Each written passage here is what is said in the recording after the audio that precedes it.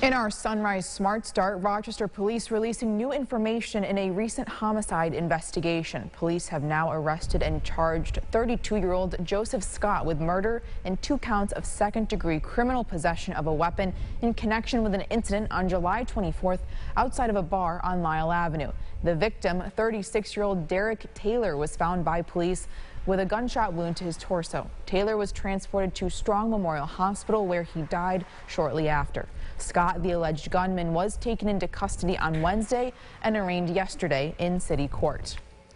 Police also identifying the man shot and killed last weekend on J Street. Officials saying 42-year-old Kaylee White Sr. was shot while sitting inside his vehicle last Saturday. Currently, there are no suspects in custody, and anyone with information is asked to call 911. Rochester Mayor Malik Evans speaking about violence in the city as part of a progress report to update the public on top priorities of his administration. Evans declaring a gun violence state of emergency a few weeks ago, and a big concern was the North Clinton section of the city. Evans telling News 8 that even with the numbers, they are making significant progress fighting crime. Evans also saying that public safety remains one of his top concerns. He outlined a program to use $8.4 million for public safety, most of it going to violence prevention programs. And Rochester's Police Accountability Board has released its first month's report. The board recording 130 complaints when they first started accepting complaints on June 20th through July 31st. The complaint count reflects the number of people who have reached out to the board regarding Rochester Police Department policies, practices, and conduct. 20 of the 130 complaints were listed as non-actionable reports, not alleging officer misconduct. A Rochester facility is being recognized for reaching a mammoth milestone, 100 years of service. The Rochester Hearing and Speech Center provides hearing, speech, and language services to both children and adults throughout Monroe County. Yesterday, Rochester Mayor Malik Evans presented the center with a certificate to mark the occasion. As part of their 100th anniversary celebration, the center will be hosting a Roaring 20s Centennial Gala on September 10th. And Rochester's Puerto Rican Parade is scheduled for this Saturday, meaning the following roads will be closed. Starting at 8 a.m., parts of Church Street, North Fitzhugh Street, and Allen Street will be closed. Then starting at 10 a.m., parts of West Main Street, North Plymouth Avenue, and Maury Silver Way will be closed temporarily. James, are things looking good in the forecast for the Puerto Rican Parade? Yeah, I think so. I think we avoid the rain. That's the worst case scenario, is that we have rain during the parade. Likely dry, but the tough part is the heat and humidity. It's going to be a warm one at that parade. Temperatures by the morning time will certainly be in the 80s. That 90 degrees you see there on the weekend forecast, that happens in the afternoon. So certainly going to be hot, but manageable. So we'll want to stay cool for that. Sunday, no stranger to the heat as well.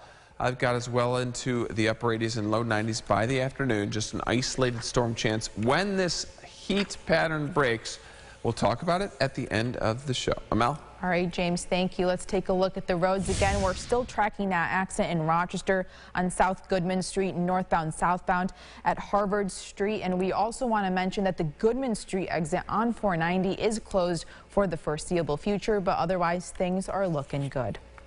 In national news this morning, monkeypox officially being declared a national emergency by the federal government. This move means the government will release federal funding and resources to help fight the virus, increasing testing and treatment while also increasing the amount of vaccines available. Reports say monkeypox is in every state except Wyoming and Montana. The CDC says that nearly 99% of cases are among men who have sex with men. And currently the U.S. has more than 7,000 cases, leading the world. Vaccines for monkeypox are available, though in some areas professionals are stopping the administration of the second dose to ensure there is enough first doses.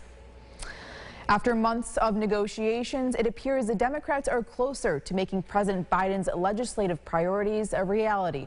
Washington correspondent Alexander Limon reports on what's in the package and the remaining hurdles.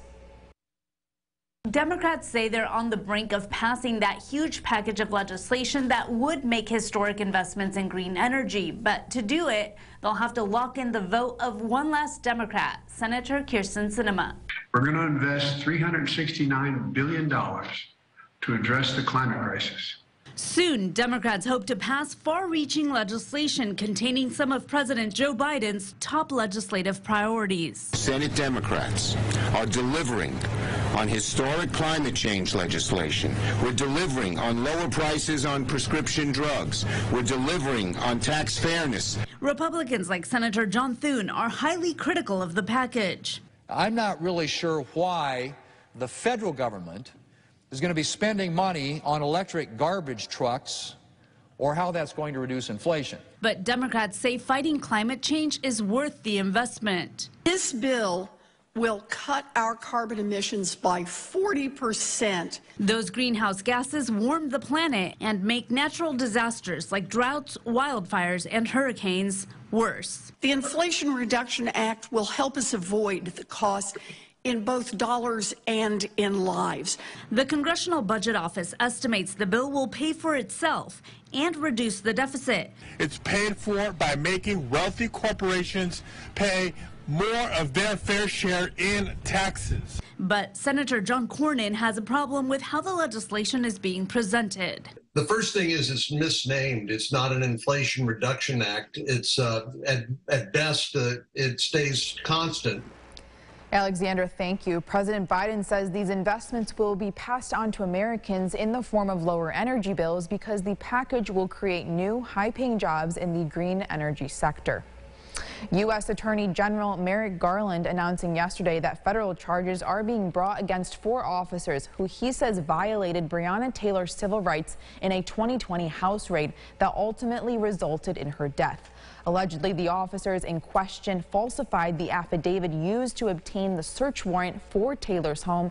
The indictment also alleging the ensuing raid led to Taylor's death. And a verdict has been reached in the case of Olympic gold medalist and WNBA star Brittany Griner. Griner returned to Russian courts yesterday with her trial coming to a close, receiving a 9-year sentence in Russian prison. She was detained at a Moscow airport on February 17th with vape cartridges containing cannabis oil in her luggage. Cannabis is illegal in Russia for both medicinal and recreational purposes. Well, here's a look at what folks might be talking about at the water cooler this morning. An update now on the Bills safety duo Micah Hyde, still not participating in team drills after injuring his hip. And Jordan Poyer was on the field towards the end of practice, sporting a large brace on his arm. Coach McDermott thinks Poyer will be out for days instead of weeks, leaving the team optimistic that they'll have both for week 1. You a Bills fan, James? No, Denver Broncos fan, but certainly follow the Bills very closely. You know, that dynamic duo made Bills top 5 defense in the league. A lot of people credit the loss to the Kansas City Chiefs last year to suffering injuries to that backfield. So really important to make sure that those two guys stay healthy. Yeah. You know, I drive by 490, go by the St. John Fisher campus, and I see it is always packed for that practice there. So great to see that, and hopefully we can get those guys healthy. 8-day forecast here, scattered showers and thunderstorms for this afternoon, but a lot of us going to stay dry for most of the day. There it is, a strip of 90s through the weekend and into early next week. This pattern should break by Tuesday and Wednesday. All right, thank you so much for watching News 8 at Sunrise. Our next update is coming up in 30 minutes. CBS Mornings is next.